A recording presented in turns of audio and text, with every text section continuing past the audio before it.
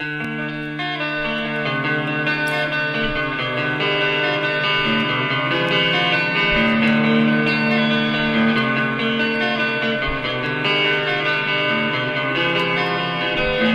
this magnificent animal swam freely in the seas, but now held captive for human greed.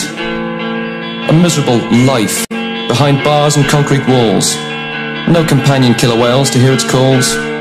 Yes, I'm sickened by what I've seen, and the mass Faroe Islands pirate whale slaughter is obscene. Brainwashed and desensitized for 24 years, my eyes don't easily fill with tears.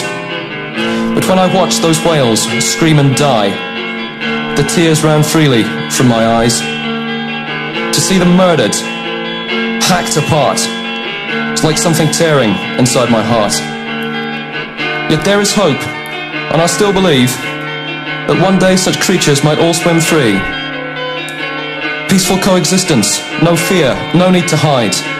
Ourselves and whales, together side by side.